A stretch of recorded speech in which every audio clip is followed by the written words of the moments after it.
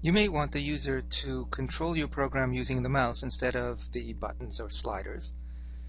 In order to make that possible for you, the programmer of Netlogo, Netlogo has given you 4 different dynamic variables, and here they are. They are mouse X core, mouse Y core, which tell you the coordinates, X, Y, and coordinates of the mouse when the mouse is inside the black visual area.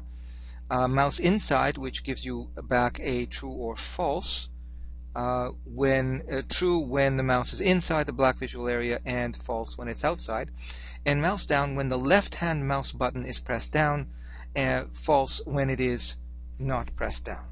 So let's take a look to see how these work.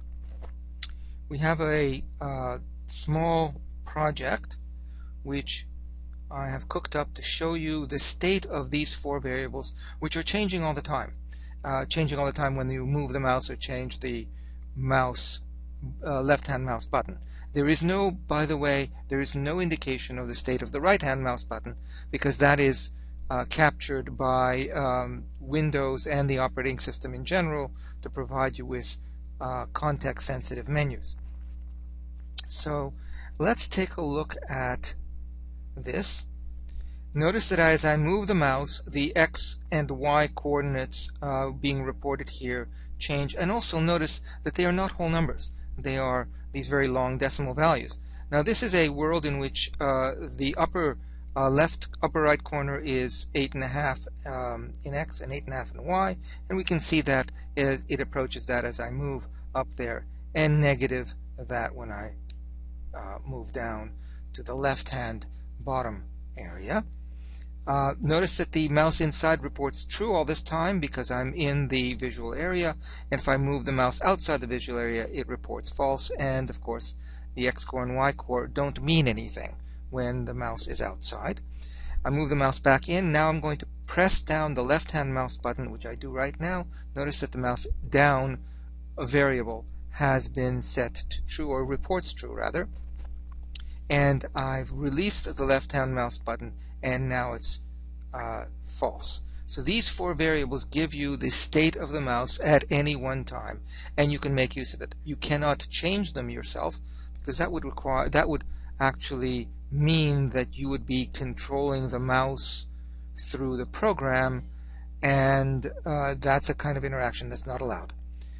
Let's take a look at another program that I've provided you. By the way, I'm going to leave this Netlogo project as a link down below the screen, so you can download it and take a look at the code. We'll also take a look at the code for this next project, which is a very simple paint program. This actually, there's a white circular turtle that the mouse is sort of dragging along, and if I click using the left-hand mouse button, it will paint with the appropriate color that it's set at. Let's say we go to green here. If I click now the turtle is green, and I can paint the patches. This is a patch painter. I can change the color to red and do that. I can change the color to black and sort of undo this portion, and pink over here like that. How is this done? This intimately uses the mouse control, so let's take a look at that. First of all, let's go to the code and see what the setup paint looks like, and here is the setup program. First, what I want to do is I want to create the little turtle that is being dragged along. There is a particular shape called Circle 2 Modified that I've created that allows the center of the circle to be color to be changed. I've made the size 0.6, and that will be turtle 0. I have to notice that these are special patches. These allow the turtle to take on the particular colors that I have shown here. So I have created a turtle zone is special property, and I have made the patches down on the bottom where they are colored, where the color palette is, the special palette. Here's the black square toward the left, the one over here, and all the rest. Here are the rest of the colors drawn repeatedly, and their borders are also drawn. So I have made all of those special. Notice that I've set these special to true for just those particular patches that are going to be my color palette patches. And now this is the entire Go procedure which does it all. If the mouse is inside, if that particular variable returns a true, then I will ask turtle 0, that's the little turtle that I'm dragging along, to set its particular x and y coordinates to the same coordinates as the mouse. And that allows the mouse to drag it along everywhere. If in addition the left-hand mouse button is down and we are on top of a patch whose is special property is true, notice that this is the turtle that we're talking to now, and the turtle can in fact look at the is special property of the patch underneath it.